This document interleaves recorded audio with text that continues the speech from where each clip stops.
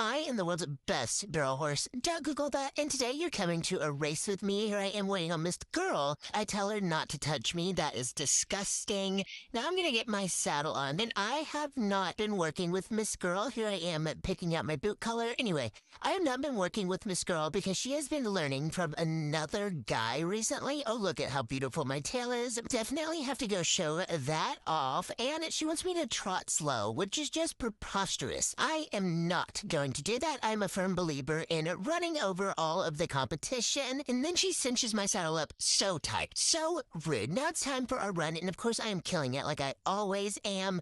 And like I said, she's been training with someone else. So I really wanted to see what her progress was like. And I fear she has regressed in her training. She made a terrible mistake there. I think I'm going to have to work with her every single day for the next few weeks. And I know now that I'm going to buy a Finnish barrel rider next time and not a project pony like her. Anyway, see ya.